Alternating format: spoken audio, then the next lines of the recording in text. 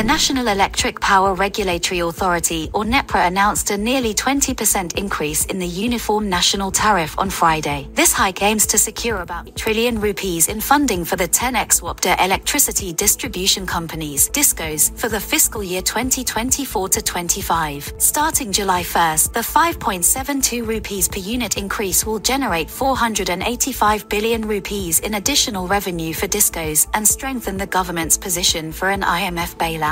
The average national base tariff, including K-Electric, will rise to ₹35.50 per unit, up from ₹27.78 this year, generating ₹3.763 trillion in revenue for DISCOs. With an 18% general sales tax, the average base tariff will be ₹42 per unit, excluding other taxes and surcharges, adding about ₹580 billion in consumer costs. However, the industrial sector will benefit from a ₹10.69 per unit cut, shifting the cost burden to other consumers. Nepra calculated the power purchase price for DISCOs at ₹3,277.506 billion for 2024-25, with capacity charges making up 65% of the PPP. After accounting for losses and distribution margins, the average tariff will be ₹35.50 per unit. The real applicable national tariff is expected to be between ₹65 and ₹72 per unit after including surcharges, taxes, and adjustments. This increase is a key requirement for the IMF bailout to ensure progress on structural reforms in the energy sector and governance of state-owned enterprises.